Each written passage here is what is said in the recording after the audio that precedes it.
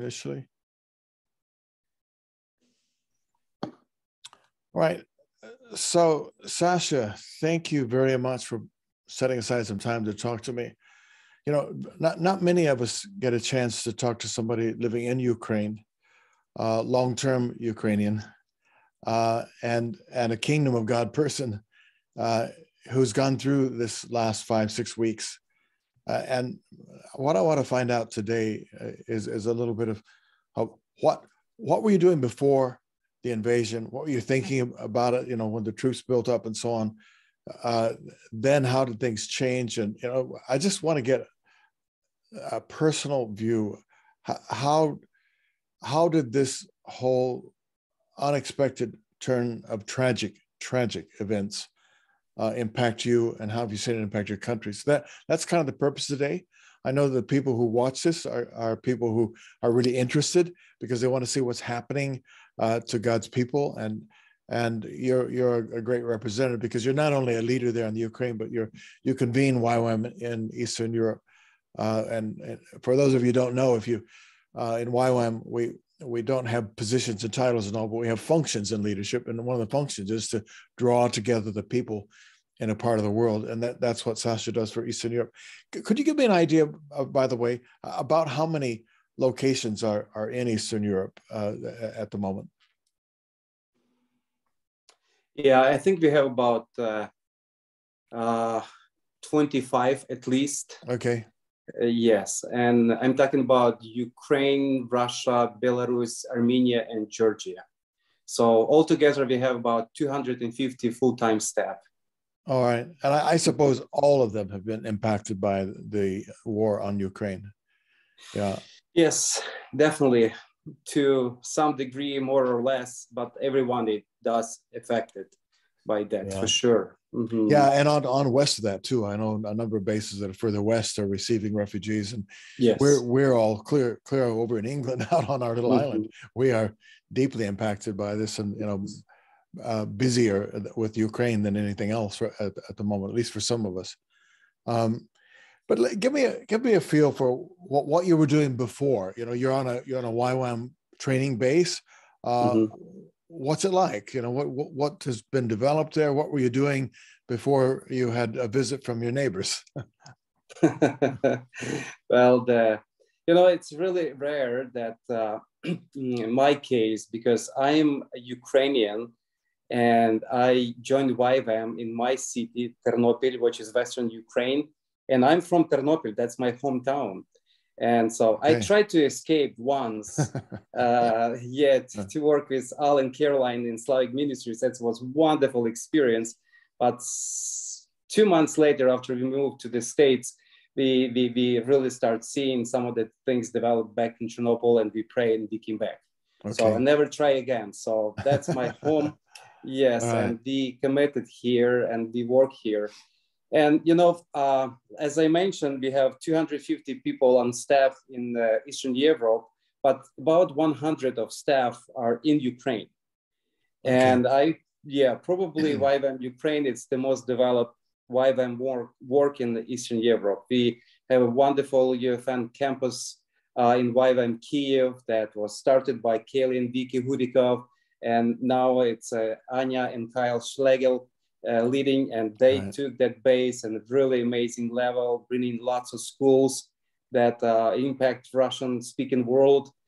Every base have buildings and facilities, so we kind of roots down deeply in Ukraine and can operate through the valley. So everything was going through the valley till the 24th of February. Right. Yeah, so the tension, you know, see, this is the thing, you know, people think that war started 24th of February, but in reality, it started in 2014 when Russia took away Crimea and started the war in Donbass region. Right. So from that time, all of this tension was real to us. And so, and all of the developments that happened in the last year before the invasion, they kind of led us to understand that it's getting serious and serious. So it's hard to describe, but we was surprised but didn't when the invasion happened. We didn't knew that it's going to be to that degree that actually happened, but we knew that we should expect. And if you look in the history of Ukraine, it's not 8 years of war with Russia. Actually, it's a 300 years of struggle and that we experience. And we stand that we have a Ukraine as a nation, Ukraine as a culture, Ukraine as a land, and we have a right to define our future and what we want to be and who we want to be. So that's what it's happening. Now, one of the things that marks out Ukraine, and my understanding, is that in Russia and with the Russian Orthodox Church, who are very much hand in glove with the government, they have suppressed religious freedom very successfully, and they have expelled foreign workers. They have shut down free churches. In fact, I think I heard that. I think I read somewhere that Russia was seventh from the bottom of the nations for religious freedom. So they're worse than a whole lot of Muslim nations and Hindu nations and so on. So that's an extraordinary thing. But Ukraine's not like that. Describe the difference, please. See, the thing is, we don't have this one denomination or confession that it's really dominating Ukraine. We have a Russian Orthodox, we have a Ukrainian Orthodox Church, and we have about 5.5 million Greek Catholic. And that church was persecuted after the Second World War too, and it was underground just like evangelicals. Did you say Greek Catholics? Yes. Okay. It's it's a union church. I think it was 1592.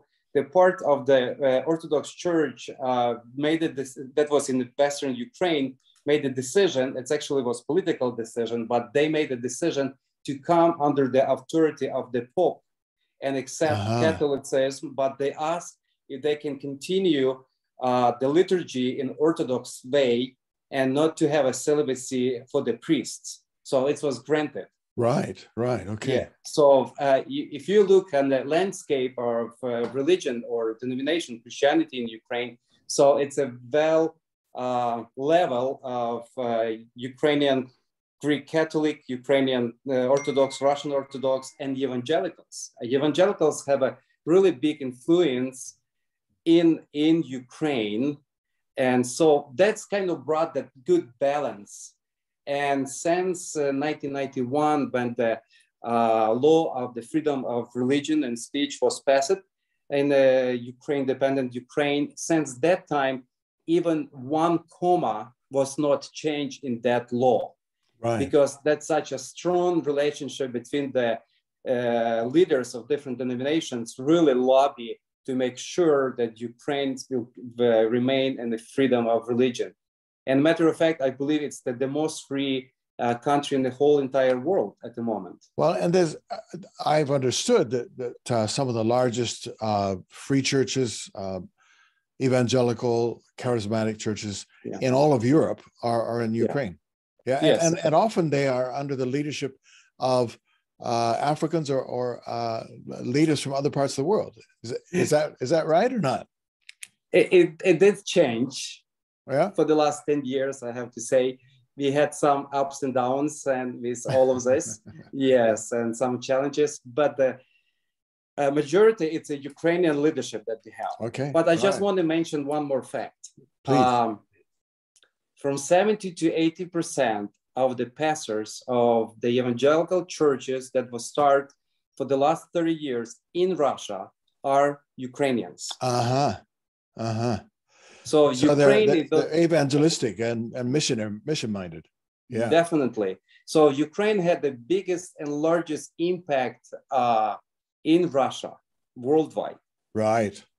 So for me, when the 2014 war started in Donbass, I have to say I did cry because I understood that we will become very limited as the Ukrainians take gospel to Russia to the end of the earth. Right. Yes. So. So Ukraine is in the Russian-speaking world, it's probably the most influential evangelical church, period.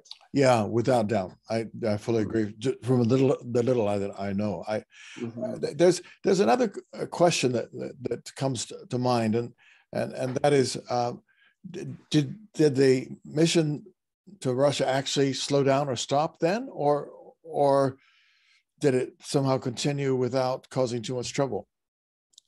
It did slow down. It did. It slowed down. Okay. Yeah, it slowed down. You know, for us YWAMers, it's a little different story, even though we had some tension in relationship in the beginning, 2014, 15. But denominationally wise, it was had a big impact. No, and it wasn't, yeah, it was, yeah. Now, we need to say that there are YWAM people in Russia too. So how's that going with the two nations at war? How are you still in touch with the Russian YWAMers? Are you able to be? With some, yes. Yeah, I suppose they're impacted by the information they get. The news they get is very, very propaganda laced.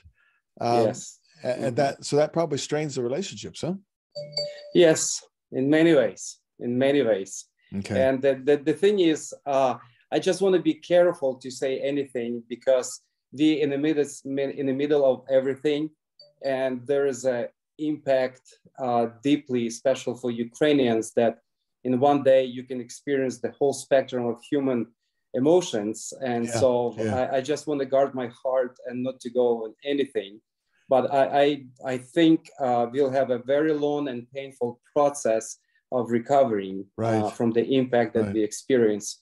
Because from our point of view, anything that we give to Russia, it was good. It was our heart, or it was our servant heart. And what we got back, it's Right. Well, let me just say this for everybody watching. I think we have to accept the fact that we are immersed in a waterfall of information, or a great deluge of information, but we all have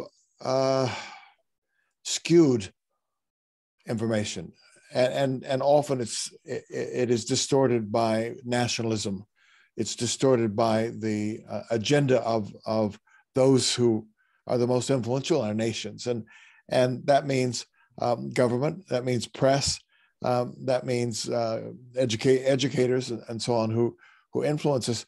And as much as we would like to think that we are objective, here in Britain, we are immersed in a particular view of the world. And there's free speech, so there's conflicting opinions, but still not very different. You know, we're not getting much of how just this war is, as people in Russia feel.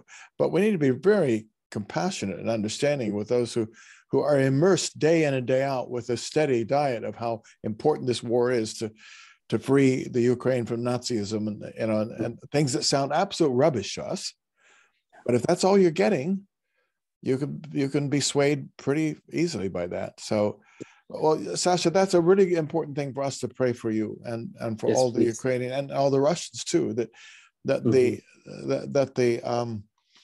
the overwhelming bias of the information coming to them will not create divisions within the body of Christ, but that they will be healed when you can talk again openly, which you can't do now. Yeah, it's painful. Well, let me go back to February 24th. When you realized that bombardment had begun and troops had begun to move in, did you think it would be a long-lasting campaign, or did you think, what were you thinking? Well, the invasion started 5 in the morning, and I was woken up by my friend from Romania, Florin. He called me 6 in the morning and he said, "Did you hear the news?" So I opened up and I realized that this has happened. The worst scenario that it was prayed that it's not going to happen, it did happen. So from that moment, the Monday of 24th of February, I mean, I don't think it was Monday. I don't remember even what day, but for me, it was Monday, and Monday never finished till today. And so, again, you know, people responding differently in this kind of crisis. And so my response was, okay, we need to do something, and we need to do now. Yeah. I just give you a little bit context about our city. 22 years ago, we started pastors meeting or pastors fellowship in the city. It was one Canadian guy and myself from YWAM that we actually started that. And for 22 years, we have a good fellowship of all of the evangelicals in the city. We have 32 churches. And I mean, it's go all the way from Calvinistic Baptist to all the way to the crazy charismatic. And we are friends. So every month we have a pastor's prayer breakfast where we just come, share the meal, pray for each other, share the word. So Terrific. 10 days before the war started, we had this monthly prayer meeting. And I said, guys, should we get ready for something? And some of the pastors, but they was quite reluctant. And they said, well, you know, we'll deal with the problems as they arrive. And so 10 days later, when the war started at 8 in the morning at our YWAM base. All of the pastors came for the meeting. Oh boy. Yeah. And we say we have to do something. And we start it's a joint effort for the relief. And we create a core team, 4 of us under that core team. And we represent all of the 32 evangelical churches. And I ran to the wholesale store and I bought everything that I can possibly buy right that moment. Some others went and trying to find the mattresses, and we ran out of mattresses. We find the foams, and we took away the chairs and benches from the churches and made everything possible to receive the refugees. And when the wave of refugees came, Lynn, I have to tell you, it was heartbreaking. You know, we had a family that came to us and they had a 2-day-old baby. And they traveled from Kiev like 16 or 19 hours just to get to Ternopil. On the 6th, 7th, and the 8th of March, altogether, we was hosting up to 3,500 people every given night. Oh, wow. And in our base, every inch of the space on the floor was taken by the mattresses. We had 115 people for night, and we had 15 dogs, 12 cats. And I tell you, that was really heartbreaking. And if you'll go to the train station and the evacuation train will arrive, and 1,500 people will get out that was in the train for 26, 28 hours. And they are coming from Kharkiv that completely bombed. Yeah. And I mean, they are completely devastated, disoriented, and 99% it's the women and kids, the most vulnerable. It's a heartbreak. Yeah. And so from day number 2, we understood that beside the hosting refugees, we start to do evacuation. So we got the really brave guys. They sacrificed their own vans, and we start going to Kyiv and evacuating people. Same time, we create 800 number call center for helping people to take them to the border to Poland. And I remember we took one bus, the first bus, and I went with them to the border. And that night it was like -10 outside. Ooh. And it was 20,000 refugees on the border walking through, and takes 7 hours to get from one side to another. And -10. -10. Oh my goodness. And so that was really hard. That was really hard. And must have been a lot of little kids and babies even, huh? Yeah. Yes. How do they survive in -10? Oh, it must have been so hard for the mothers to even keep them warm enough to stay alive. Yeah, it was hard. So from that moment until right now, I have a famous saying right now that we are building the plane as we are flying. Yeah. And we're trying to fuel the plane at the same time. Yeah. So it requires such a high level of flexibility that if you think about creating some system and structure, forget it. It just, you have to adjust yourself and you have to ask God for the grace for every moment and just keep going. Yeah. And my mission is in the shortest time as possible to help as many people as possible to get in a safe place. And how we can do that, I don't care. Yeah. So and this is what we're doing. And I have to, I have to say that YWAM family, it's amazed me. You know, it's a true mafia. tell you, you know, they was like a, they start coming out from every hole it's possible. I think on the third day of the invasion, we had the first van from Romania bringing the goods. After that, we start getting vans from Germany, from Poland, from Hungary, from Norway. I mean, you name it. And people start buying vans.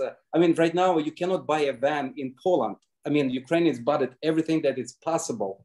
We have a foreigner drivers that can go through the border because Ukrainians cannot cross the border, the guys. Right. And we don't know who is these people. They have no idea. And they come and say, can you do this? Yes. Okay, you can do it. And just go. Yeah. And the God's work, you know, Lynn, it's amazing. It's a testimony to the world how God unite everyone. Yeah, I can be emotional, sorry. What a wonderful, wonderful story, and what a tragic story. It demonstrates the worst and the best of mankind, doesn't it?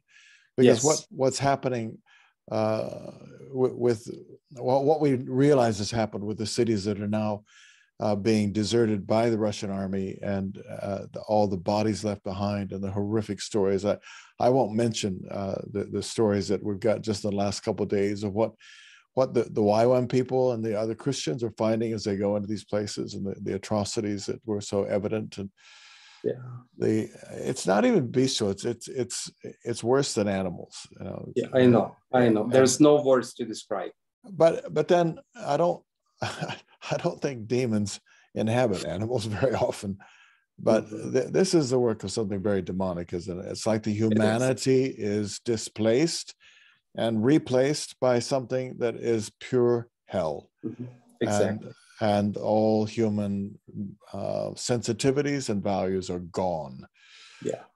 And against that, we're seeing the most extraordinary bravery. I think of the young guys, because I think maybe it's your base too, but I think at least Kiev was saying, you know, we don't want fathers to drive. We don't want married guys to drive. We want single guys to drive.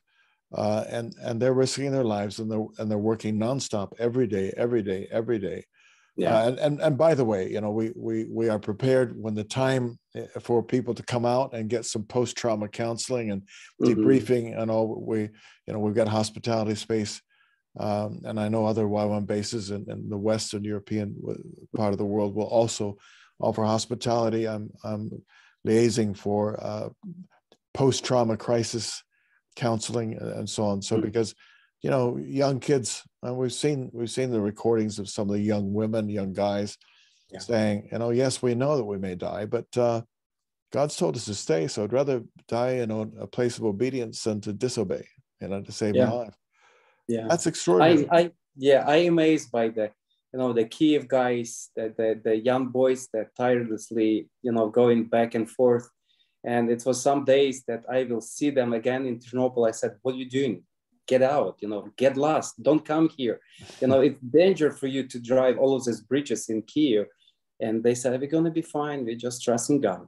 And, you know, the guys in Lutsk and Kiev and Vinnytsia, in Ternopil, you know, tirelessly. I mean, you don't have to ask for the extra mile. It's right there.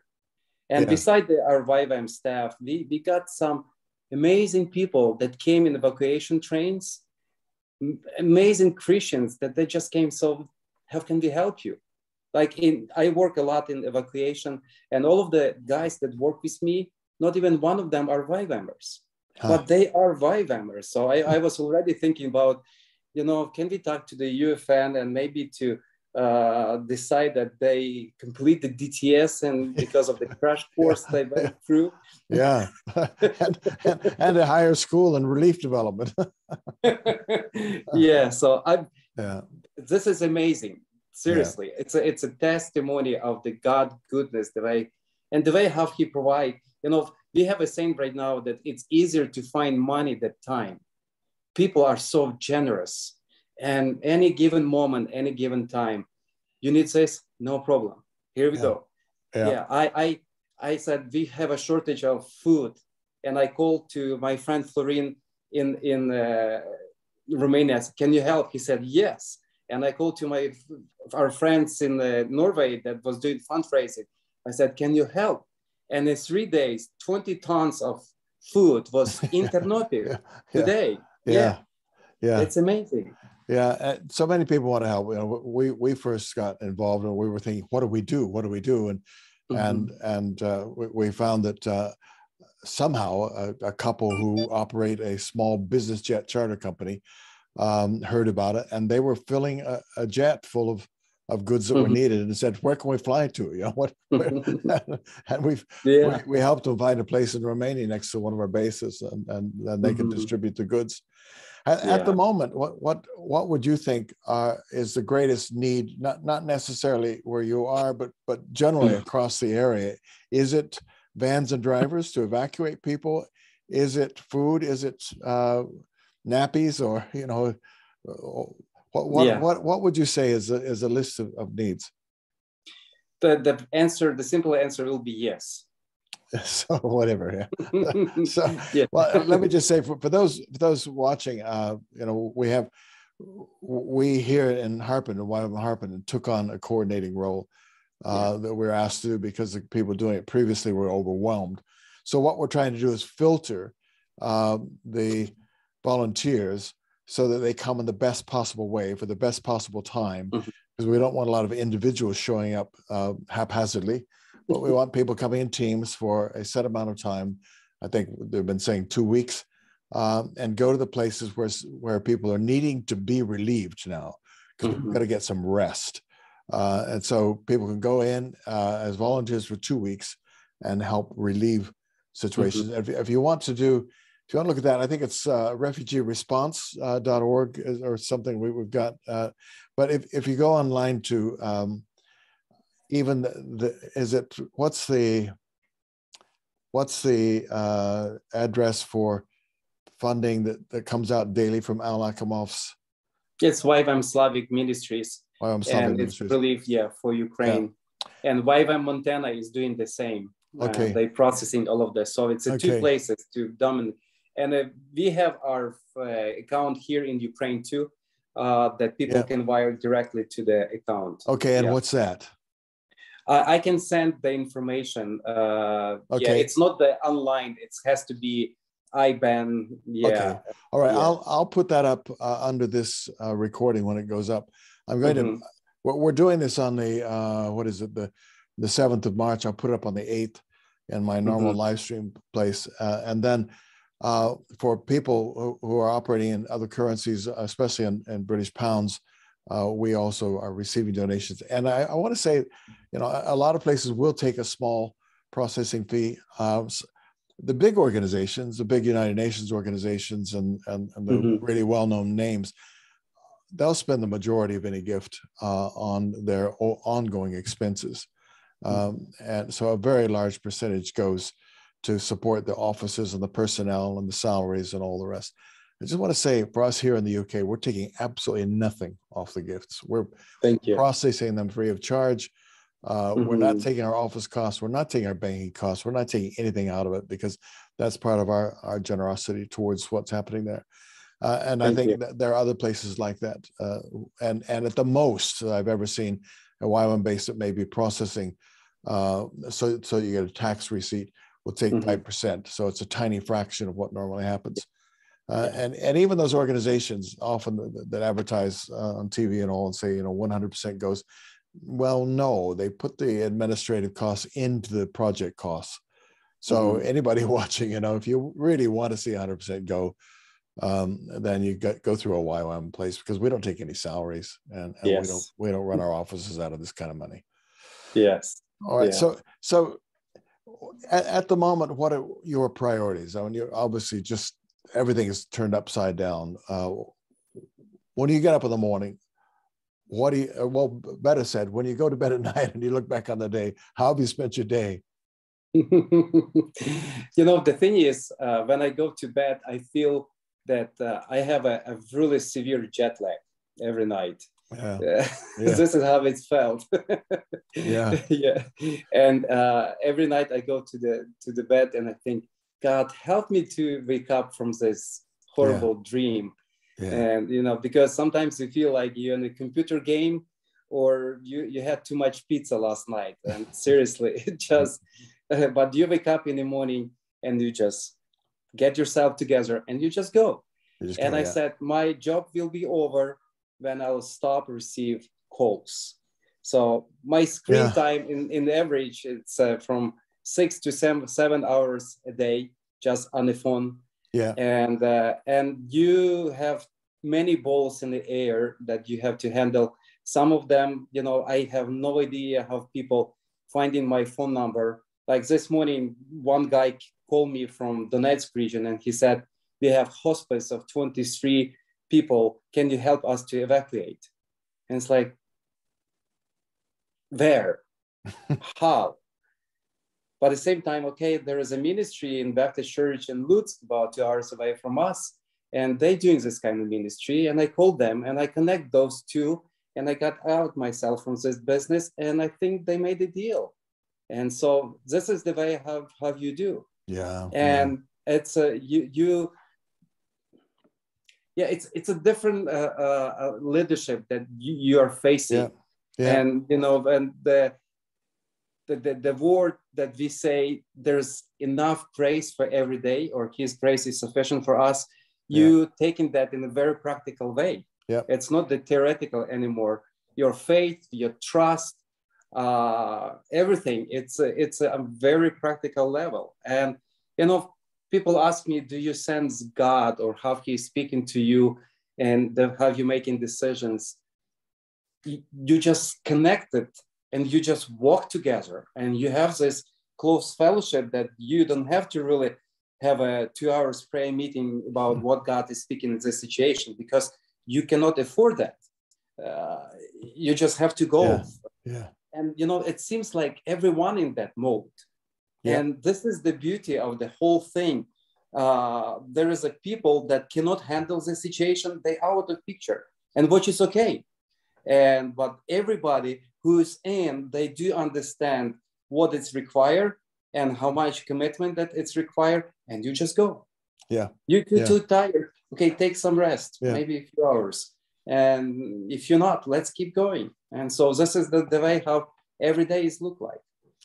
And if I hear what you're saying, I think part of what you're saying is that over the years, God has blessed you with lots of friendships in key places. Oh, yes. And when somebody contacts you, you think, I know somebody who lives not far from there who has this thing. So you are using the gift of connecting people, right?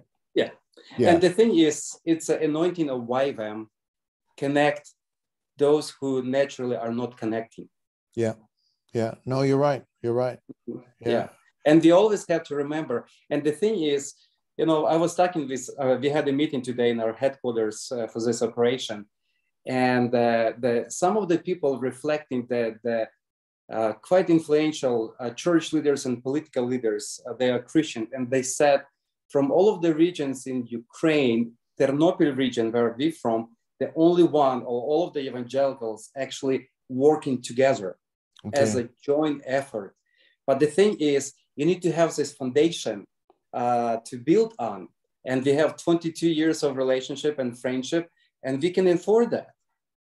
Fantastic. But the thing is, you have to understand that the key role on that, it was anointing of YWAM, that we was able to connect all the way from Calvinistic Baptists all the way to crazy charismatics. And we are friends, even though we have different theology.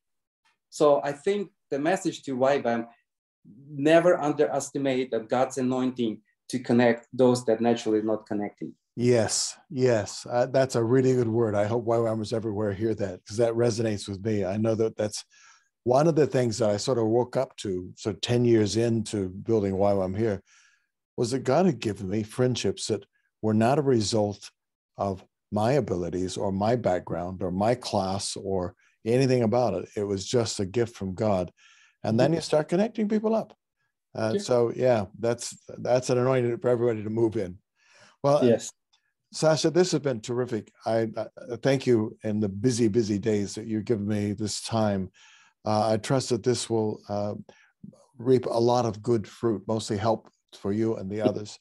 And let's stay in touch. I think I have Yes. one last question. Okay. When do you this to be over? One day. One day. I don't know. We don't. Yeah. When people ask me that question, I always joke about. I said, let me go to Mr. Putin and ask him that question. I'll get back with you soon. Yeah. So there is several ingredients to it. The first of all is the help that we start receiving from the West. And, you know, looking in retrospective, we can, you know, challenge them saying that we was talking to you about that this is going to happen for many years, and you didn't listen to us. Now when it's happened, and, you know, even when the whole thing started, there is some high politicians in one of the European most influential nation was talking to our ambassador saying, you know what, why we have to help you? In 48 hours, the whole thing will be over. It's not going to be independent state of Ukraine. But we proved them wrong. So right now, it's like an awakening moment for the whole world. The whole world was challenged. And okay, now we're doing this together. So now everyone are becoming Ukrainian. And we're doing this together. So as much effort we'll make it, as sooner that will happen. If you ask me when I want the war be over, and I would say no. No, absolutely. My breath prayer is, God, stop this now. That's my breath prayer. And so, but at the same time, one of the scriptures that God gave it to me, it was from James chapter 1, when James talking to all of the 12 tribes of Israel when they was in the probably the most horrible persecution. And he said, when you facing nothing but difficulties, find a joy in it. And so this is God is doing something very, very special with us as Ukrainians. Actually, it's the whole world too. So I'm looking with anticipation what is going to be on another side, what is God will do after the whole thing will happen. But in the meantime, you know, we're going through like purifying fire, that everything is coming to the top and taken away to the point we'll have a pure and precious gold. Amen. Amen. And as you look in our city, all of the billboards that we have right now, it's just the prayers. Is that right? It's prayers. I'll send you a few pictures. Please. So you just drive through the city and you just pray those prayers that in the billboards. So as the nation will humble itself under the lordship of Jesus Christ and understanding that this is the battle between David and Goliath, you know, and only the Lord Almighty can help you to go through this. Can you imagine what God can do with this through this nation? So I pray, like next Tuesday, we're going to have a prayer breakfast again with the pastors. And we say, guys, you know, we don't know when the war is over, and we have to take an example from Nehemiah, fighting and building. We have to provide the spiritual leadership and see what God saying to us as a body of Christ, as a bride of Christ. Because I think after this war, we'll have to redefine the church. We have to redefine missions. We have to redefine many, many different things. And Lord, please help us to see what you are doing, so we would never go back to the business as usual. Yeah. Amen.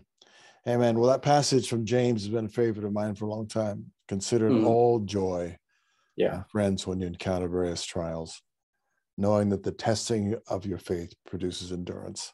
Yes. And when you have endurance, then you have your perfect results and you're lacking in nothing. So we pray and we believe that the Ukrainian church will come out of this a giant among the nations, a power for missions. Yes. Amen. Amen. Well, Sasha, this has been terrific. We'll connect again when you have time and see how things are going.